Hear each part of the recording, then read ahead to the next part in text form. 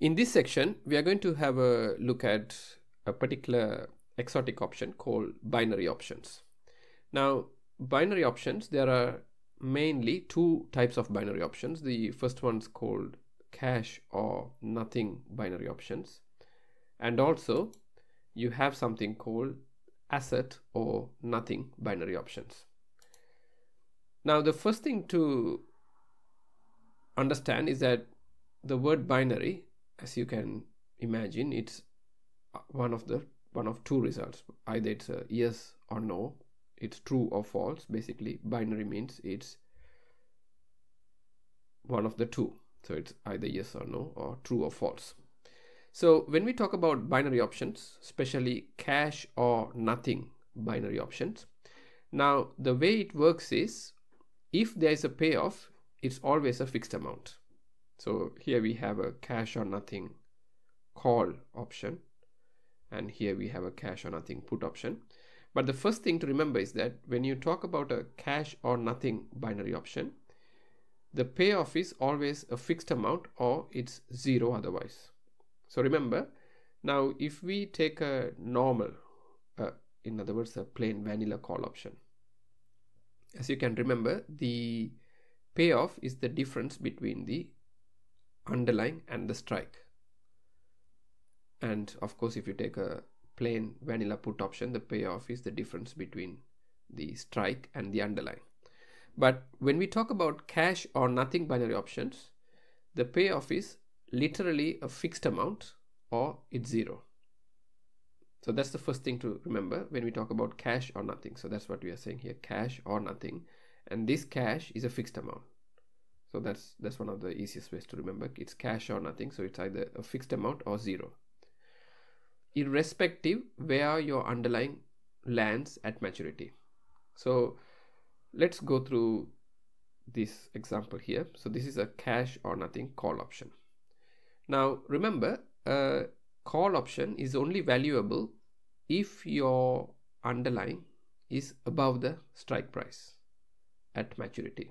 Remember, we are talking about European options. So at maturity, if your underlying is above the strike, then of course your call option has some value. Now, when we talk about a cash or nothing call option, basically what we are saying is, so this pays a fixed amount if the asset price is above the strike price at maturity and zero otherwise. So if you're at maturity, if your underlying, let's assume that you took a long position on a cash or nothing call on a particular stock. So let's assume that the strike price of this option is $20 and the payoff is $125,000. So at maturity, remember we are talking about call options. So remember, a call option is only valuable or you will get a positive payoff at maturity if your underlying is above the strike. Remember, always remember this option when we talk about this formula. When we talk about call options, it's only valuable if your underlying is greater or is above the strike. So at maturity, if you are past $20, you can see if your underlying is, let's say, $20.01, you'll get this positive payoff of $125,000. Now at maturity, if you're even slightly lower, like in here, $19.90, you still have a zero payoff. And even if you are $20, your payoff is still zero. So that's quite a key concept when we are talking about a cash or nothing binary option. Now in the same way, a cash or nothing put, again, it gives you a payoff of a fixed amount if the asset price is below the strike price at maturity and zero otherwise. Remember, a put option gives you a positive payoff at maturity if your underlying is less than your strike price. So that's what we are saying here. If the asset price is below the strike price, of course you will have a payoff, and that payoff is a fixed amount because it's cash or nothing. And we said this cash amount is a fixed amount. So it will give you a fixed amount, and or else it's zero otherwise. So you can see here, let's assume that your strike is $20 Now at maturity, if you're slightly lower than the strike, so in this case $19.90, you will get a positive payoff of $125,000. Here we are assuming the payoff is same as here. And if you are even slightly lower than your underlying $20.01 or even $20, your payoff is 0. So you can see one of the unique features of a cash or nothing binary option is that it's almost like a bet. You know, if now, for example, if you take a call option, it's like you're saying that you're betting, you're putting $20 on a bet, and you can think of, you know, if you're putting a betting on a particular team winning a particular match, and you say if the team wins, I will get $125,000, and if the team loses, of course I get nothing, but the amount of bet is $20. So it almost seems to be similar to as if you are betting. Now, due to this nature, and one of the reasons is that you can see the payoff is not continuous. In a cash or nothing binary option, is the payoff is discontinuous. In other words, if you remember a payoff for a plain vanilla call option, you can remember that the payoff is simply the underlying minus the strike. Now in this case, if you just think about this case, if your strike is $20, and if this is a normal call option, a plain vanilla call option, when your underlying goes above $20, in this case $20.01, your payoff will be simply the difference between $20.01 minus $20, which means 1 cent. And then as your underlying keeps increasing, your payoff will slowly increase. But in a binary option, in a cash or nothing binary option, suddenly from 0 it jumps up to that fixed amount, in this case $125,000.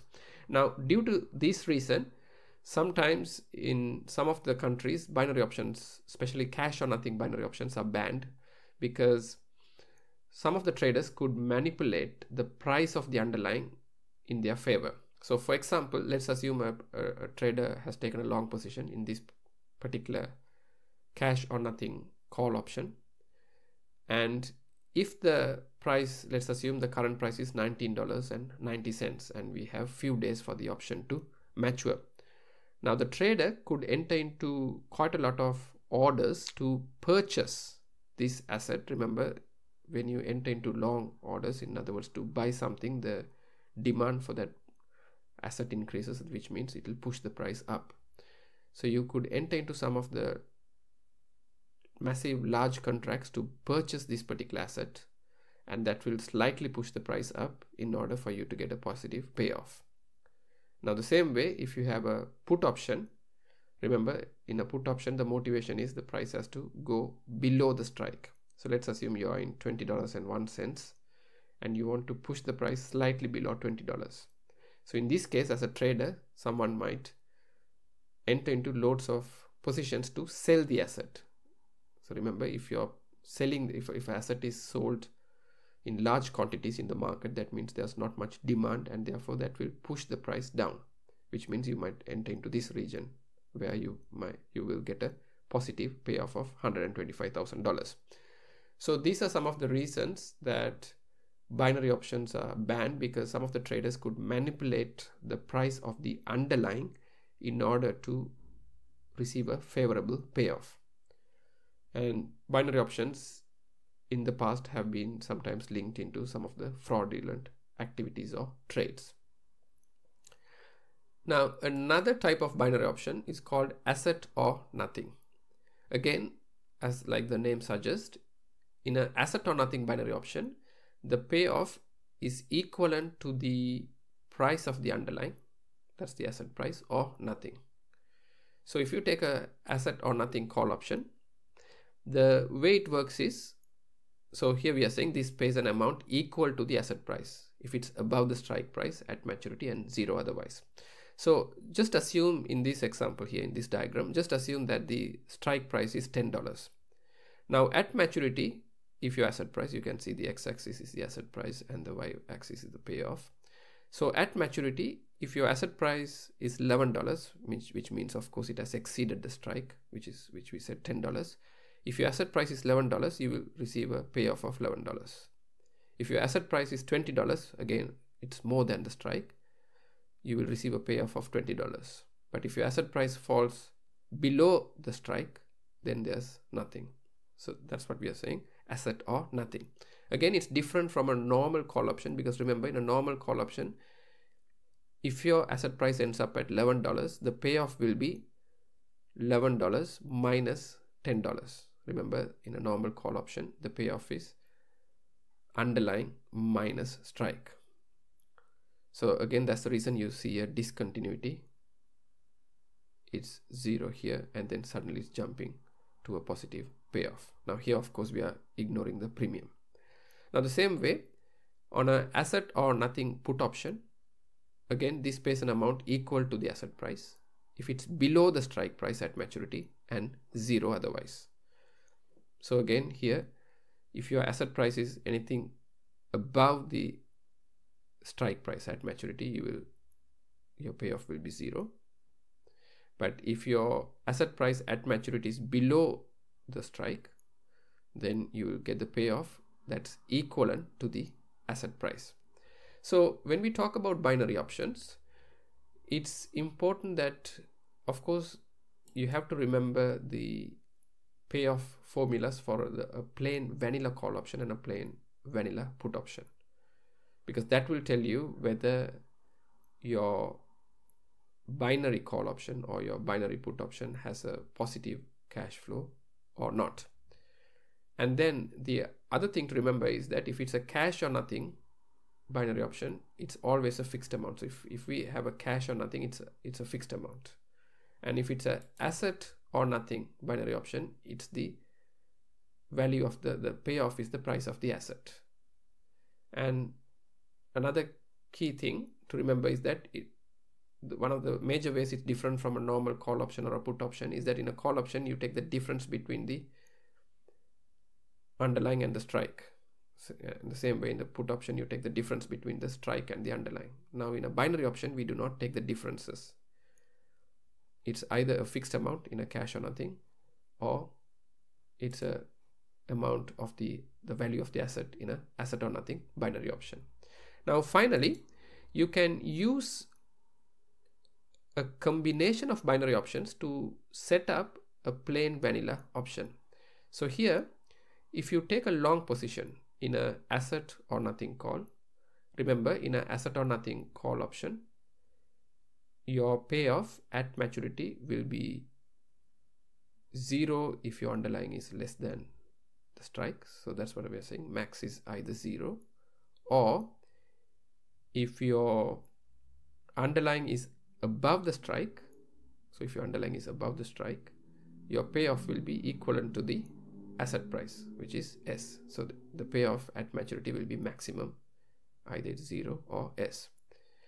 And then if you take a short position in a cash or nothing call, remember, cash or nothing call, you either get a fixed amount of cash or nothing.